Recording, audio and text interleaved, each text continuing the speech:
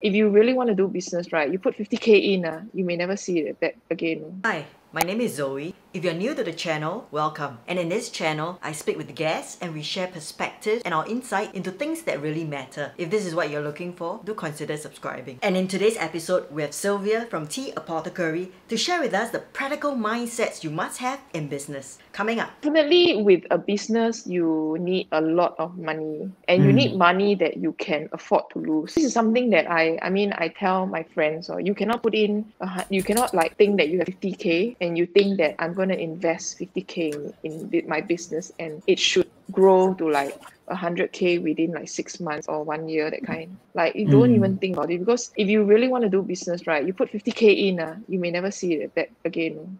So you need to go in with that mindset that you're prepared to lose that 50K. Because honestly, if you go and read about like business people who have started businesses, right? I mean, how often do you read cases where it's a one-hit wonder and everybody have to suffer setbacks. Everybody lose millions and hundreds and thousands. They have to sell their house. I mean, of course, I'm quite glad that till today I haven't had to resort to anything like that. And I think also because if even if you face setbacks in business, as long as you are happy doing what you're doing, I think that's the most important. It's very difficult. You will actually feel burnout. That's the thing. Like, you might feel that, maybe don't do just go back and work easier.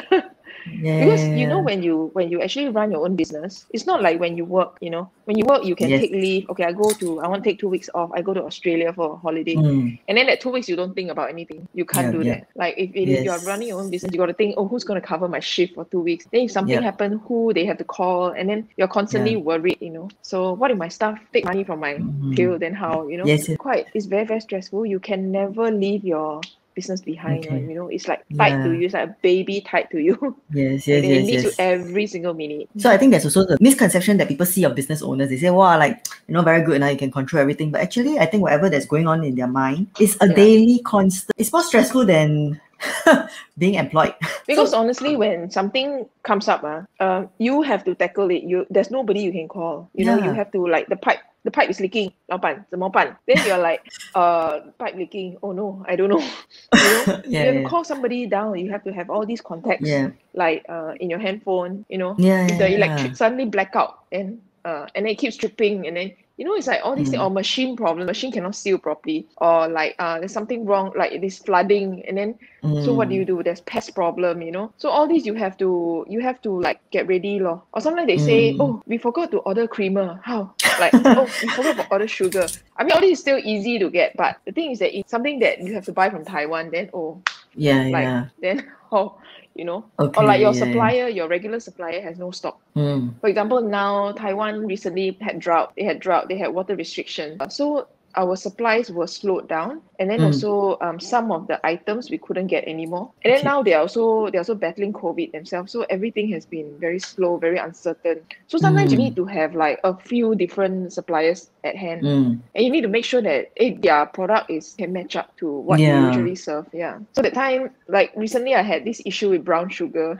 So brown sugar syrup, wow, that one was a very big problem. Like Taiwan side, the water restriction, they couldn't, they had nothing to ship over, So we had to go like, I think 2 weeks without our regular syrup, and I had to find something else. So that one was really quite difficult. I can sense that you have built a very strong bond with the people who work with you. So what are your best advice to building a good relationship with the people who work for you in that sense? I think always listen to your staff, like what they have to say. I've had my share of bad staff as well, but there are good ones also. So sometimes really try and identify the good ones, try to keep them with you, because they will be your best allies. I respect my staff a lot, the two of them. So I tell them it's okay if you are like sometimes a bit late or what, because I know they work very long hours for me. So I don't scold them if they make a mistake at work.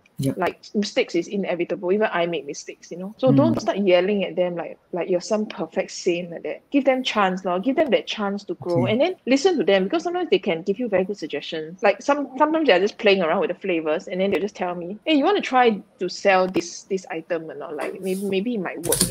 You really need to listen to them, because they are really, like, I think the best people. They understand the business, right? And they meet customers every day. They're at the front line. So I think like sometimes they can be more valuable than you think. So And also you were try saying not to that overwork them. Yeah.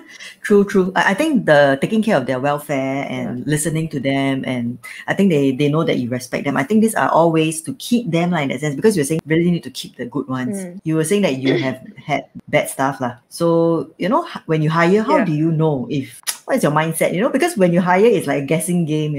So Yeah, so obviously you will what never know until they really okay. work for you. But you have your more experienced staff there, right? So they will keep an eye for you, and they will come and tell Okay. you whether this one good or not. Because how would you know? You wouldn't know, no. If you are lucky, the other staff will tell you, no.